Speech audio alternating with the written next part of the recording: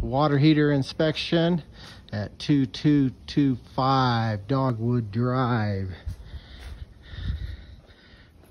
They have a those new style of carbon monoxide smoke detectors. That's what those are. Oops.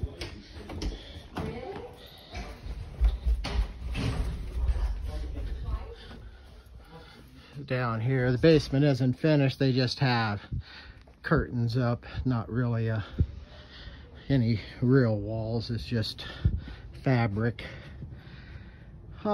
Anyway, I did not do the furnace. That is not me. 3 guesses on who. You'll only need one. The installation manual. Settlement trap. New flex, gas flex coming over. Yeah, you know, flat drain. Tied off the relief over there. Your expansion valve. Another second isolation valve. All the screws are in on this part of it. Leveled.